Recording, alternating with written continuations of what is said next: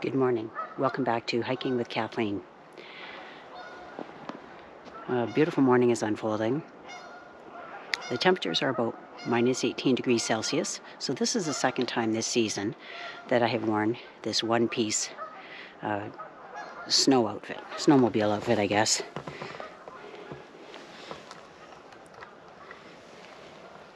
I just have a base layer underneath. So just thermals, that's it, and a vest on top. So this is keeping me nice and toasty.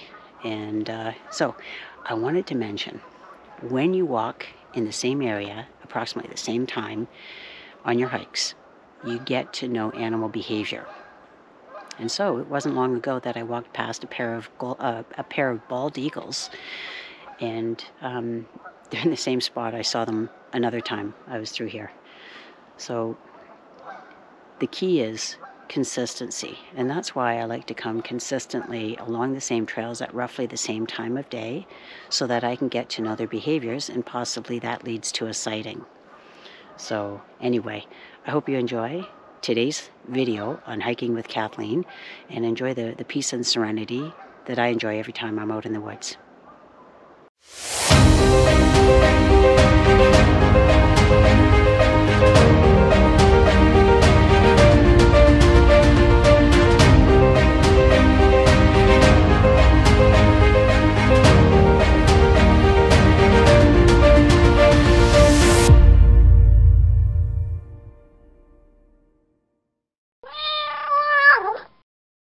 I have some raccoon tracks that are following along on the trail that I'm on, and yeah, you can see they've got pretty distinctive tracks, big toes.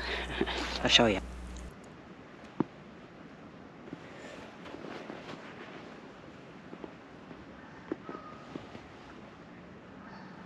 We know that this raccoon was heading uphill. We just look at the direction of the toes and we can tell from that.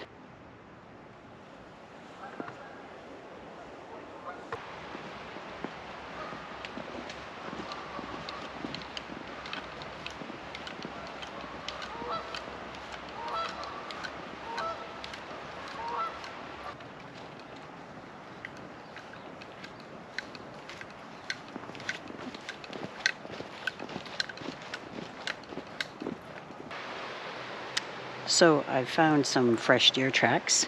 I'll show them to you, and then what we'll do is we'll figure out which direction the deer was walking in. So they are what we would call a cloven-hoofed animal. That means split toe.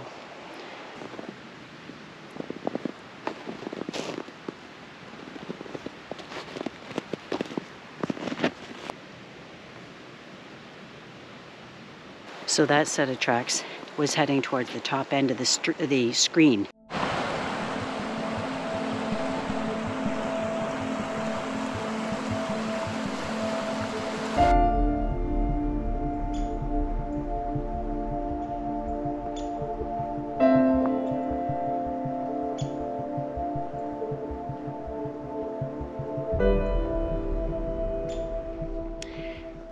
If you look carefully, I'm going to direct the camera towards the water, and if you look at the surface of the water, you'll be able to see that it's cold enough that the water in a river that has a flow is starting to freeze up.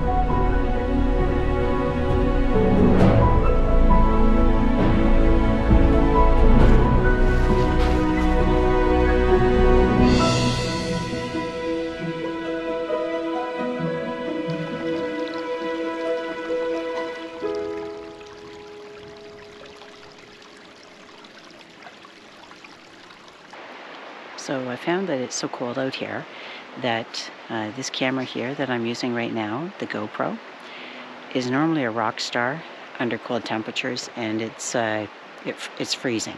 So that means it freezes while I'm in the middle of a sentence or in the middle of showing you a beautiful scene. So I've been carrying it tucked inside here, and that seems to be working out just fine.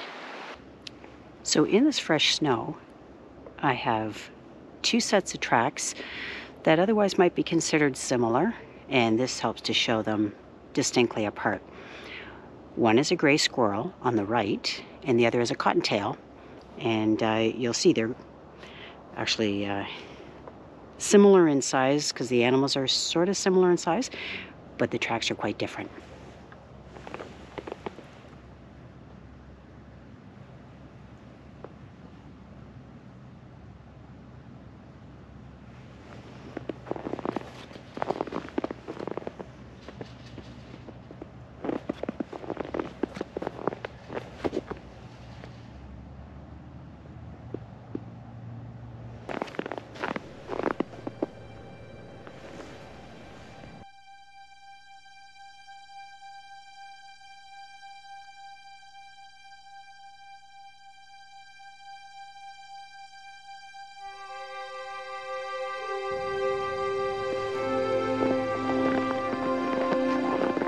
I never fail to be mesmerized by this view.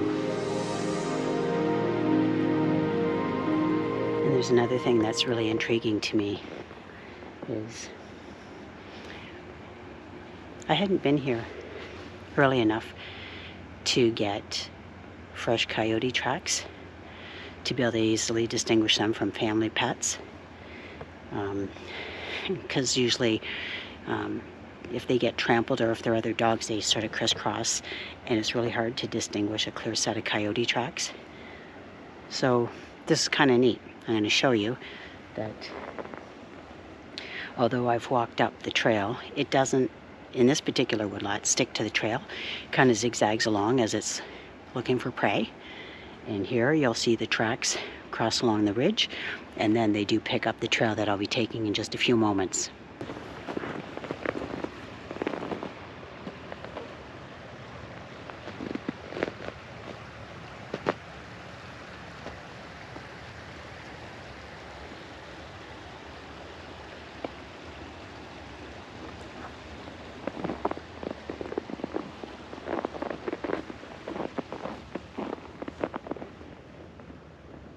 So the exciting thing for me is that today I'll be following coyote tracks in this particular woodlot. Such beauty.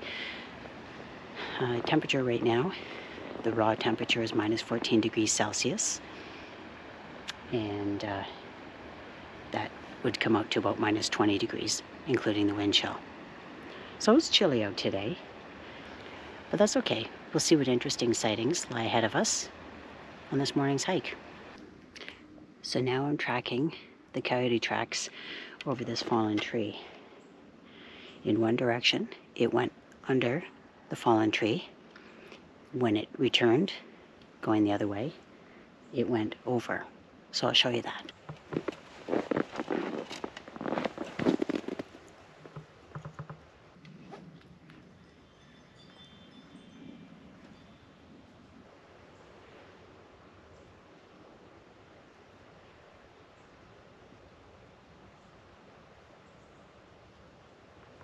Now this is the this is one of those trails that's very steep, so I won't be recording my descent because I notice a lot of the trail has an ice covering under the layer of snow.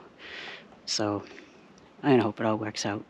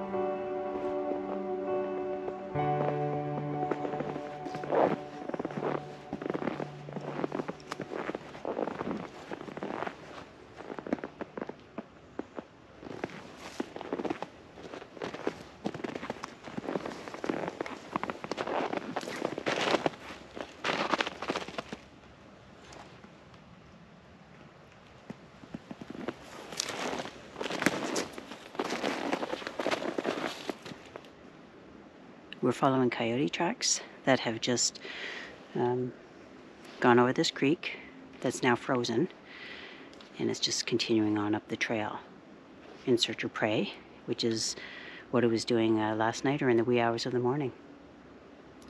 Very cool.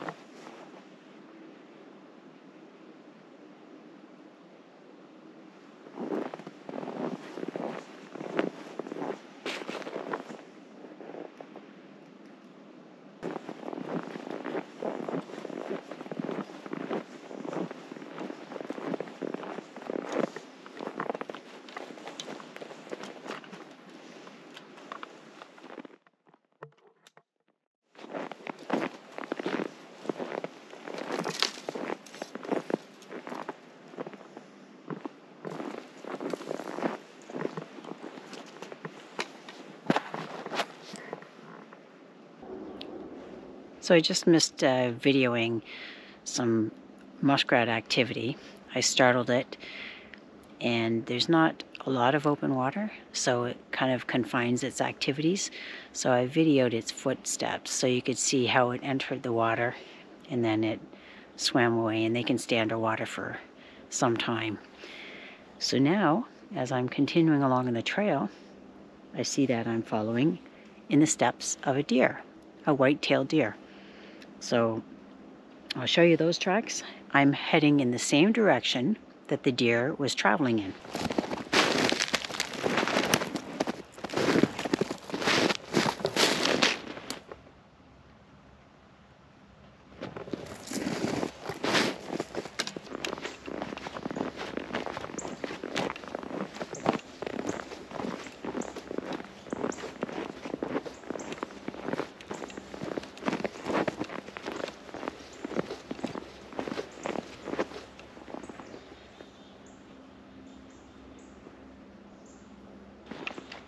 It's pretty quiet out here on the trails today, and part of it I think is because the ice under the thin layer of snow is really treacherous. So I guess I would probably have to wear my other cleats, the heavy duty ones that look like they're meant for Mount Everest. Either that or using my trekking poles. It makes it difficult using trekking poles when I have all my equipment, but I think that's probably what I'm going to have to start switching to, because with these really cold temperatures, the ice doesn't have any give. So the cleats that I am wearing don't seem to be making a big difference. There's a little bit of grip, but there's a lot of slipperiness to the surface of the rock solid ice. These cleats were pretty much my go-to all of last year. I only used those heavy duty ones, a few times. I found that what happened with them is they would gather clumps of snow between the really thick teeth, or deep teeth. But anyway, all right, I'm going to try and navigate the rest of this successfully so I don't tumble.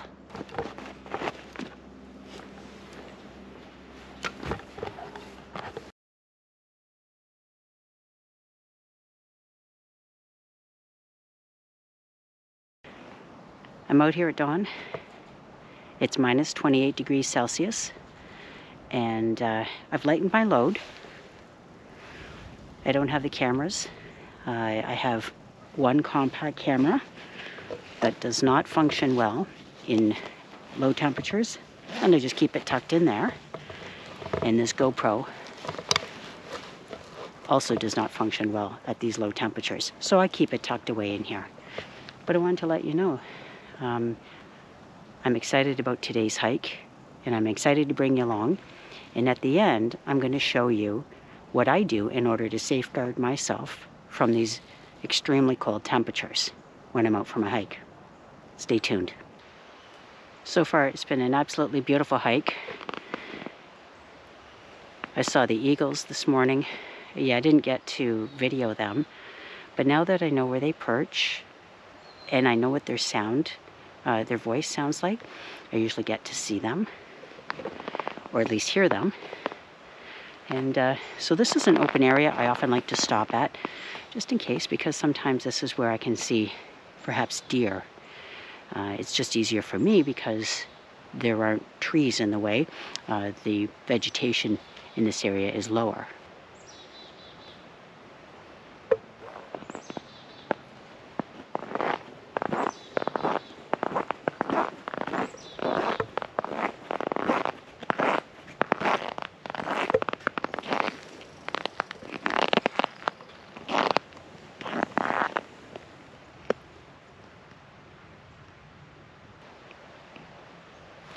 So I came across this aftermath from a kill which took place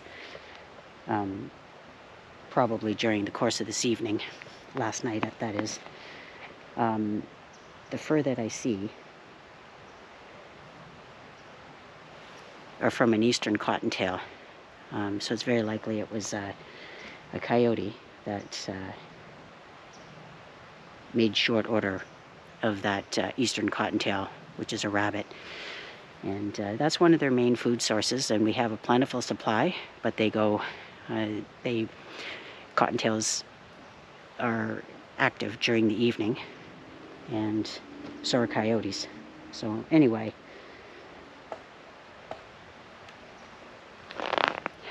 I'll show you some more tufts of fur, but anyway, I don't want it to be too graphic, but it's just that we know that this happens, and so it just means that it was one more night that the coyote was able to survive because it had a meal.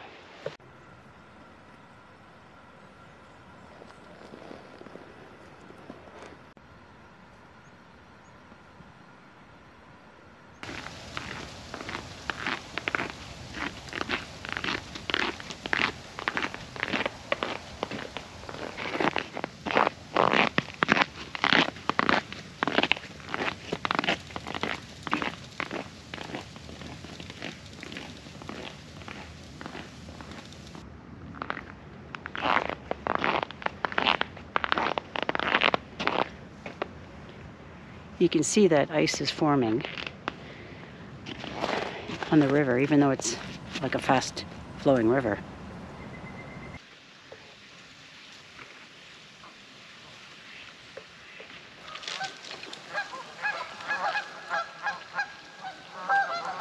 The geese don't know that I'm not going to approach them. But the ice that is forming along the sides of the Thames River is offering another measure of safety, because it's a platform that they can now rest on, because they normally would rest on the banks of the Thames River. Sometimes if there are rocks in the middle of the river, they'll take to those as well. But in this case now, they have sort of an ice shelf. And so there's a lot of the area that's occupied by Canada geese that are at peace, except when I stop and linger. So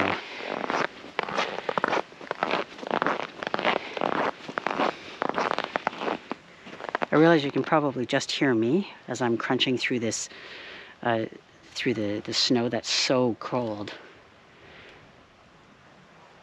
But when I stand still and listen to the sounds of the Thames River, I hear the sounds of ice as some of it has formed, broken away, moved down, crashed into other sheets of ice. And so it's a constant evolution of what will become the ice formation along the Thames River, as long as the temperatures continue to stay as cold as they are.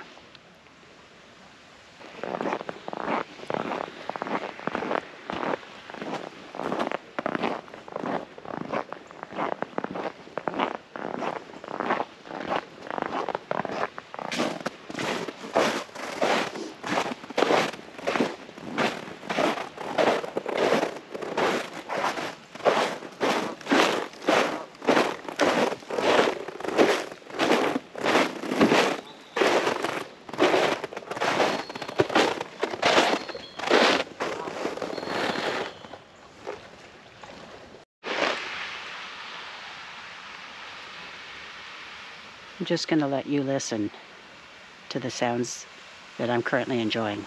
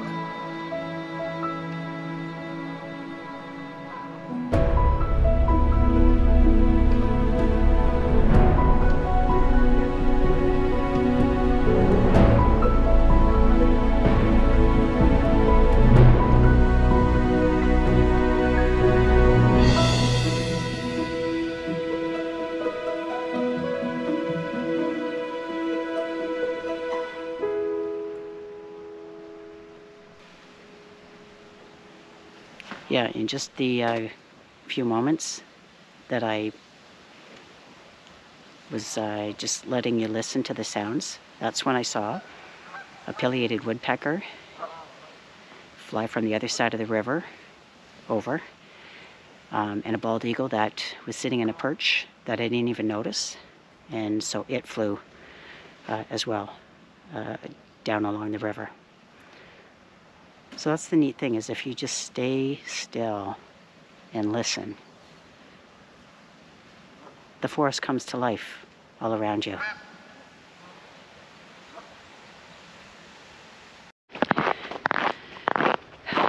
So I'm not feeling nearly as warm because my face is now uncovered. But the reason I had to change the positioning of my head covering is because then it'll just constantly fog up my glasses. And right now I'm walking into the sun. So I was warm when my whole face was covered. And so it's just to show you that these can be worn this way, but it's just not nearly as practical. It's not as warm, especially when the temperature is so low.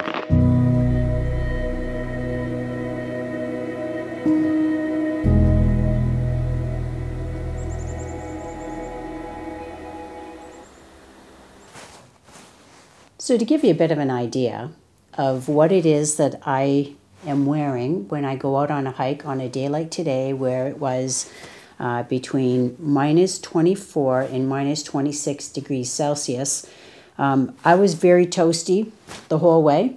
So some ideas.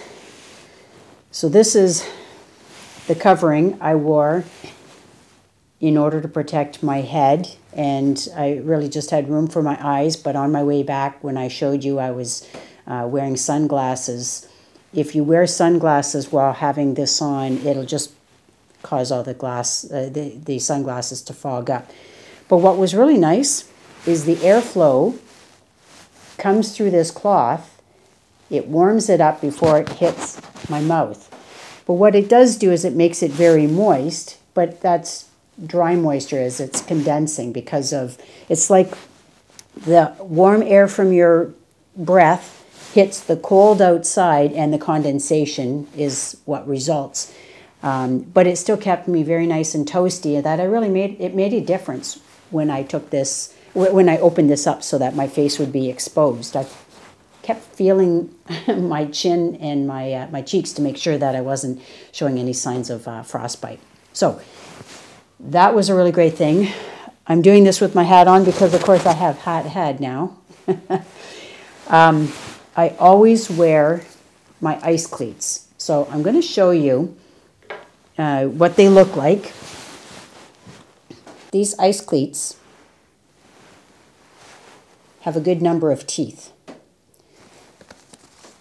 They work very well, but they do fall off. So to remedy that, all you do is you just get some Velcro where you are walking on the Velcro. This is how you attach it. And you strap this around your toe so that it stays on your boot. And there have been many times I have almost walked out of my pair of ice cleats. So I recommend that. I did have 2 pairs of socks, regular socks, and then these ones. They're not wool, but they are heavy-duty ones. I found it was too much. So it depends on how sensitive you are. This is something I only acquired in the last couple of months, and that is I have gloves that are heated. So it has a little battery pack inside here that you charge up through a USB plug-in. I did not need to put these, turn these on at all, but they give you 3 settings. So you push this button and it lights up when it's on. I've never had to wear it in the red zone. That's the medium heat, and that's the lowest intensity of heat. So I've always just, you know, kept it at the low end. It also preserves the heat so that if I end up, or the battery pack, it preserves the power in case I do need it somewhere along my hike. But today I was basically just motoring along so to just, you know, stay nice and toasty. Now, this one piece, I bought this about a month ago. Oh my God, it's wonderful.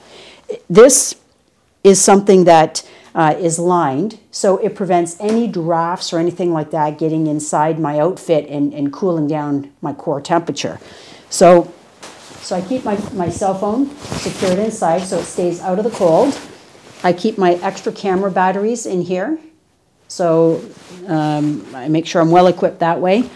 The other thing is, underneath is another new acquirement. I just got this year. This is a heated vest. Again, it has power buttons on it. So if I needed heat, there are 2 sections that turn on. I did not use this at all today. So you can just go down in temperature. Whenever I use this, I, again, just go for the lowest temperature possible to preserve the heat, the battery that is, because the battery will ultimately get used up more quickly. I have the lined vest, I have the heated vest, and then I have a lined shirt. Other than that, I just have a base layer. I like to go as light as possible, so just base layer on the top, base layer on the bottom. I don't even usually wear a lined shirt underneath. I usually just wear maybe my heated vest, and that's about it. So that gives you an idea. The last thing I'm going to show you are my boots. Now, just so you know, these boots, I've had them for well over 30 years. When I used to work in the environment, as in teaching environmental ed, I bought these boots way back then. The only thing I've had to replace is the liner, and I did that actually just last year. So they have good tread. The ice cleats, they go on them just fine, just like they go on my hiking boots. These are easily replaceable because, of course, you'll go through laces over time. But the reason I wanted to wear these today is because then that keeps my ankles nice and warm. So this is something that helped to complete the outfit that I was wearing today.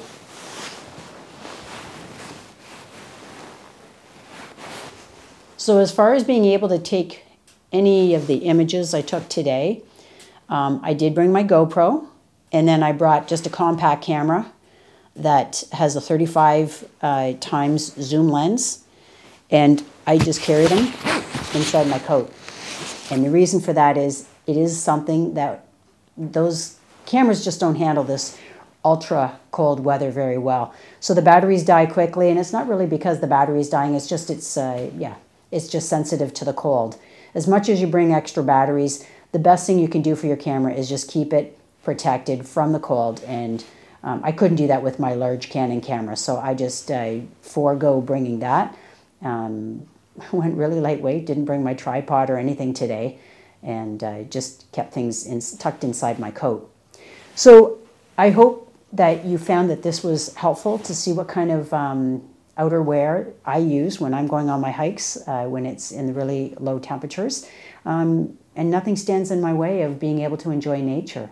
And I hope that you find a lot of opportunity to get into the out of doors, especially if you live in a temperate climate like we do in Ontario, Canada. And there's so much beauty out there. And I'm so glad that I had a chance to get out and show you some of that on my hike today. Thanks for joining me. If you like this video, please click like. If you'd like to see more content like this, consider subscribing. I'd love to have you along every Tuesday. Bye for now.